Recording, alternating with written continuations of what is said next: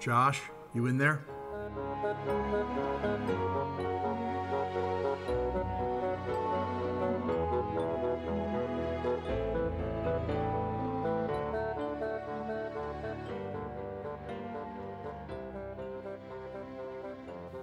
Dad, I'm sorry to tell you that I'm moving out. I know 16 isn't that old, and I know that you and Mom were way older when you got married. Katie, and yeah, I know you don't like her, but she's been my girlfriend for a long time now. Almost 6 months. Well, she's pregnant. We're going to Reno to get married. I don't want you to worry about us. Her uncle has a really cool trailer that he's going to let us use until I get a good job.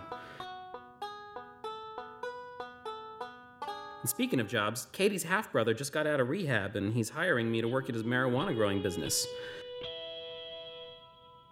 You said you wanted me to think about getting a job this summer, so I'm actually ahead of schedule.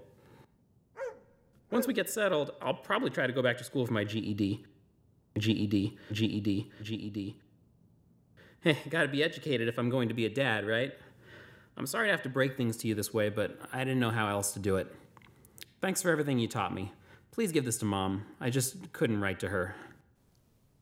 Love, Josh.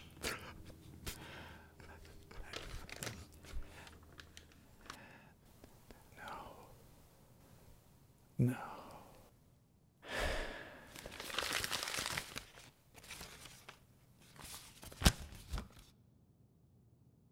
P.S. Actually, none of this is true. I'm at Joel's house. I just wanted to remind you that some things can be worse than a bad report card. It's in my top dresser drawer. Call me when it's safe to come home.